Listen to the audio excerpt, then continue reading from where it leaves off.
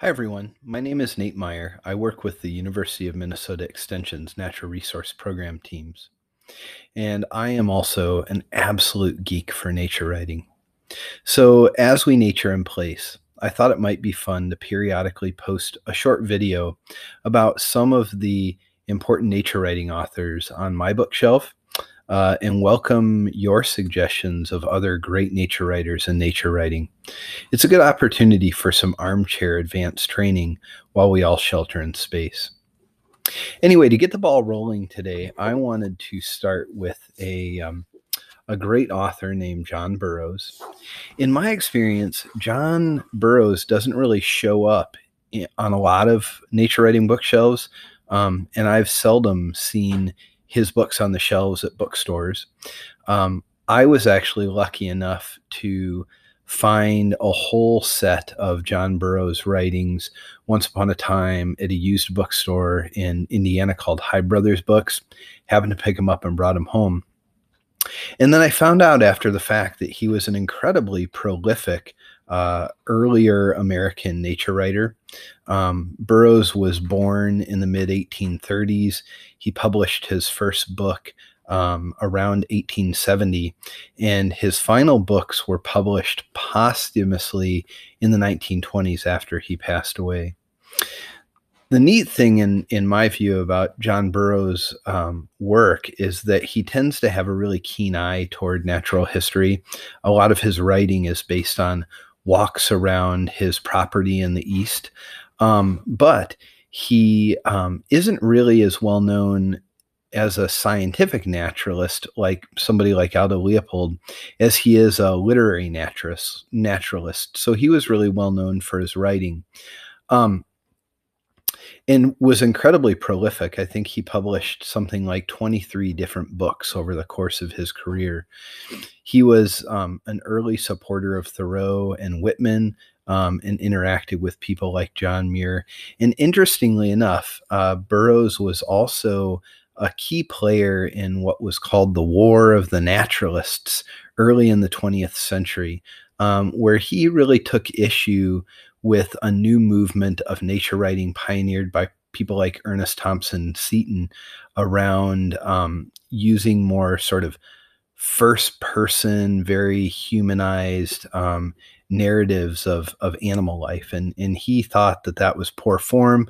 There was some articles in the New York Times and other places, even so far as President Roosevelt coming out and stepping into the argument publicly. It did die down in the early 1900s, but interestingly enough, as a person who studies nature writing, it's something that still happens in nature writing today. The discussion about how far we can step away from scientific natural history views of nature in our writing toward more humanized views. Anyway, the other reason that I think Burroughs is a great place to start is that every year, or most years from 1920 four or so to the present, the John Burroughs Association has awarded the John Burroughs Medal and some other achievement awards for naturalists and nature writing. So in many ways, John Burroughs' legacy is the foundation of awarding great nature writing. So I just want to leave you with a quick passage from one of John's posthumous books, Under the Maples. It was his second to last book published, in which he has an essay called The Pleasures of a Naturalist, that I thought was sort of a fun way to kick all of this off. It's a nice sort of walk into his world and what he notices on his walks, and then how he translates that into the pleasure of being a naturalist. And I'll actually link below to a Google book where you can read this entire essay, The Pleasures of a Naturalist, if you're interested. I'll also share some links to the John Burroughs Association and some background information where you can learn a little bit more about his life. Thus the naturalist finds his pleasures everywhere.